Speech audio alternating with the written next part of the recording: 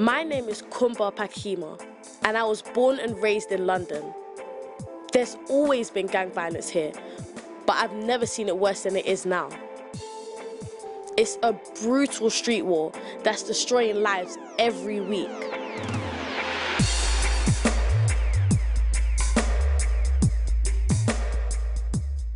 So who are these gang members, and why do they choose this life? And if they do, can they ever go back? I want to find out from the people directly involved. So I'm on my way to meet a gang in Brixton. They call themselves 410 and are pretty well known around here. One of them was arrested for a shooting just days before we were due to meet. After several attempts of trying to meet them, they finally reached out to me and sent me a location 10 minutes out of the town centre. They told me one of their most active members will be there to meet me.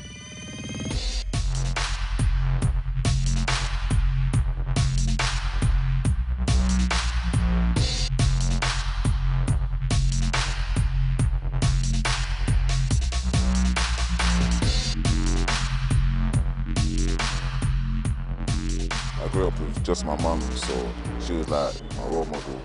She was there for me the hard times. Surrounded from young, innit? So it was just normal. I would just see it every day as if it was a normal lifestyle. So as I got older, like, I was stupid. I kind of wanted to be a part of it because it was the only life that was shown to me, that was glamorized to me, innit? So how deep would you say you are in this gang life? Fully 100. 100%. Have you ever seen someone be stabbed before? Yeah. So what exactly is this that you're wearing right now? My stabby vest, innit? I can see that you have like a few marks and stuff here. Yeah. So has that been like times when people have attempted to try and kill you? Yeah.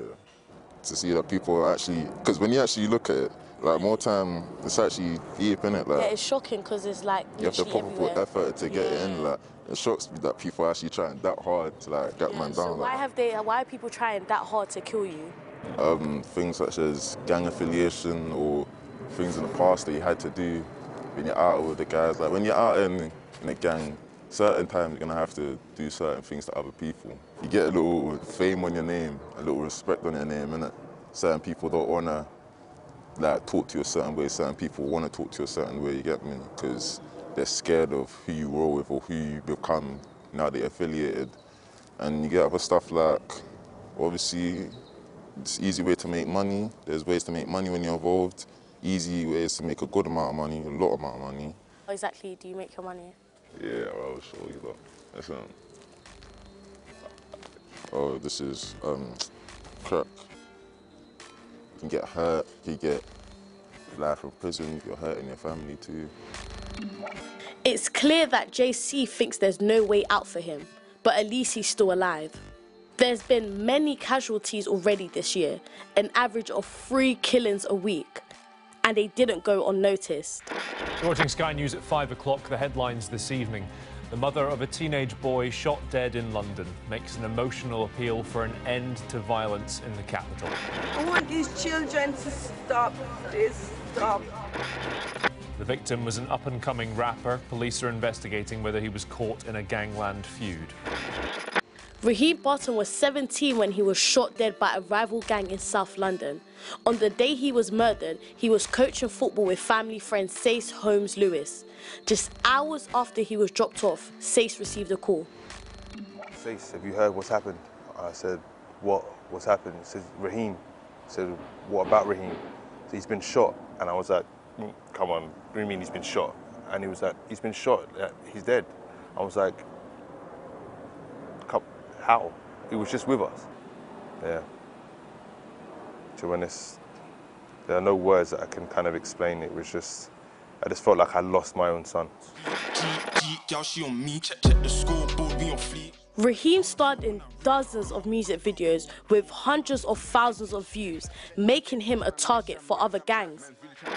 The music essentially was a way for Raheem to express himself in a way that he couldn't, you know, on a daily basis in society, and he'd been rejected by pretty much every institution that he went to, you know, from the age of 8.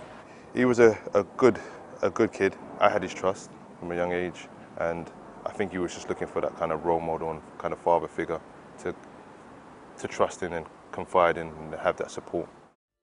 London is different in so many ways to the rest of the country. Sky News has done analysis of murder crimes throughout the UK. Everywhere apart from London, the racial profile of murder victims and murder suspects is a simple reflection of the racial mix in those areas. But not in London. Here, gang violence has left its mark. In the last 18 months, almost half of murder victims and murder suspects in the capital are young black men, way out of proportion of London's population. So can it really be the case that for a large number of young black men living in London, it's kill or be killed?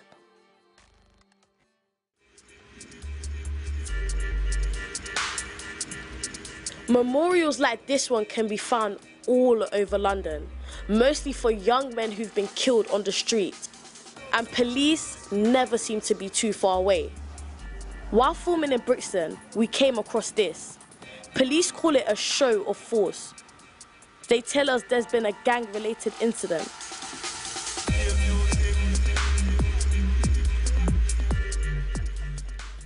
I find out it's a drive-by shooting. No one was killed this time, but I want to find out what it must be like for the people living here. Two guys came from off of the estate, and my neighbours, a couple of doors down, they got off outside their door. I'm still shaking up remembering it. They actually got off, two guys, one with a shotgun and one with a pistol, and basically stood outside their front door and fired. And I'm a couple of doors down, and it freaked the shit out of me. They are used at the end of the day going to school with weapons to protect themselves or whatever at the end of the day. I've been told, my kids grew up in this sort of environment. As much as I try to keep them out of it, but this for them, and you know, the age group's younger and younger. And it's frightening. You don't want, at the end of the day, the personal experiences, all the people that are getting stabbed and everything else. When it's personal, because then it's like, it comes closer to home. And for them, it's part and parcel of you growing up now. And for me, it's horrendous, the fact of you can't actually sit outside in your front garden or walk up and down or go on the bus and everything else. For me, it's a different world. Sharon isn't the only one here frustrated. No, I think this is going because of how the younger youths them growing up, killing each other with knife and all of these things, yeah? Now, the reason for it, many people do know why, but they deny like they don't. The reason for it is a system. It's their pleasure to run away a baby father or a husband from the house. When they do that, the kids grow up like a fox, no role model. Doesn't matter if you're black or you're white. It's beyond black and white now.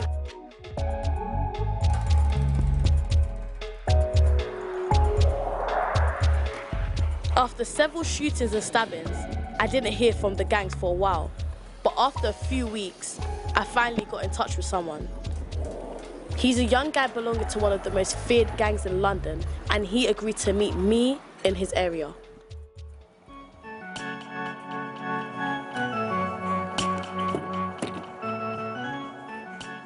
I'm on my way to meet the Woolwich boys.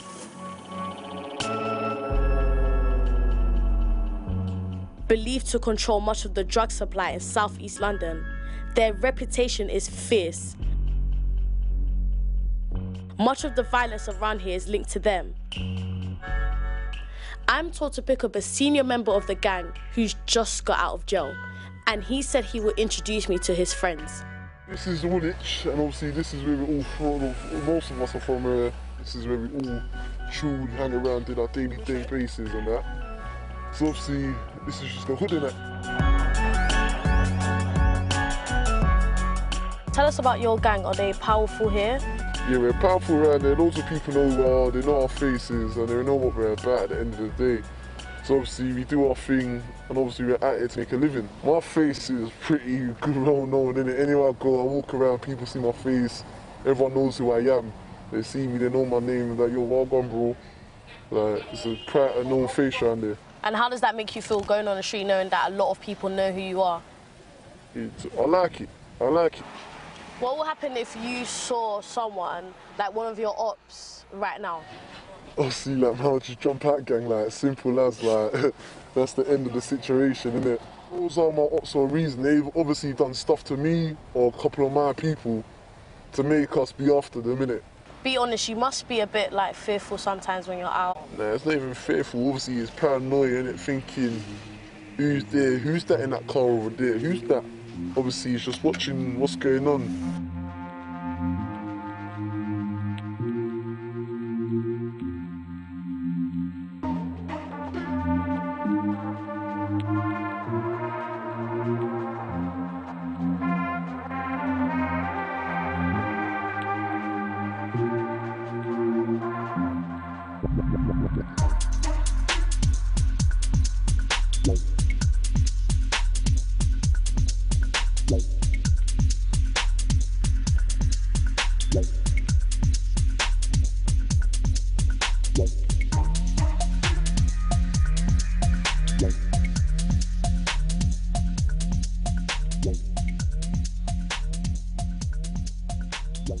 I've chosen this lifestyle for the money. I've chosen to do it as it was hard for us to get a good opportunity in life to be someone good, to be someone successful. It came to us easy. We started this game and it was like a game to us. We started it, you had loads of money coming in, nice cars, nice clothes, nice skills. You could do whatever you want. You don't ever need to worry. Even though we're out there 24/7, that was our way to make a living. And a living, obviously there's ups and downs to living. You could get shot any second, you get stabbed at any second. Because these roads, it's not a safe road, it's cold. I still carry a knife. You still carry a knife? Yeah. Why is that though? What are you protecting yourself from? I've got a lot of haters and stuff, people that want to kill me. And it's for my protection, to be honest. Yeah. The roadside's mad right now. The roadside's mad. It's not that, yeah. If you got a knife on the street, yeah, and you get into a beef with someone, yeah, you ain't gonna have a fist fight nowadays. It's 2018. It's 2018, bro. Yeah? They're gonna pull out a weapon, so are you. Yeah? You know what I'm saying? It's an eye for an eye, yeah? They don't do no fist fighting. So I can see a guy over there, and because I don't like him, I can go and stab him. It's not, we won't even actually put it as a gang. It's a family. It's not a gang, it's a family. We're all groups of boys. We all grew up on the same estate. We mostly all went to school together. If one of his gang members did something to one of my gang members, all of his side of his gang, I'll be after all of you lot, and all of my gang will be after you lot. Because you lot disrespected one of my family members. Do you think that the main reason as to why they're getting into this road life and they're getting involved in all of this crime is because their background isn't the best? Some people come from a good background. Some people choose it. Some people have to. Some people have to do it. Some people don't have a choice. You know what I'm saying? Obviously, I know a couple of youths. They come from a good background and that, and obviously. They said, yeah, they like the lifestyle, because they know a couple of mates who's done it. They said, yeah, let me join in, they want to do it. I can know kids who's come from Chelsea, everywhere. Good, nice mum, good, nice dad, but they've chose to. Some of us have to do it. Some of us comes from estates, from ghetto places, and all you see around when you walk out your house is you standing on a street corner selling drugs, smoking drugs, and so then you look at them thinking, yeah, I think I want to be like them one day. Do you think this life is worth putting your mum through that? Do you know what, yeah? She only worries if she actually knows that you're in trouble. Yeah. You know what I'm saying? So you don't chat to your mum and that like that because you don't want to worry her anyway. Yeah, but you make sure every day you always ring or go home to your parents, man.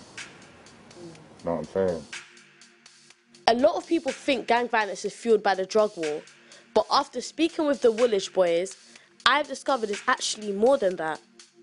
A lot of these murders have been happening simply because someone has been disrespected, usually on social media.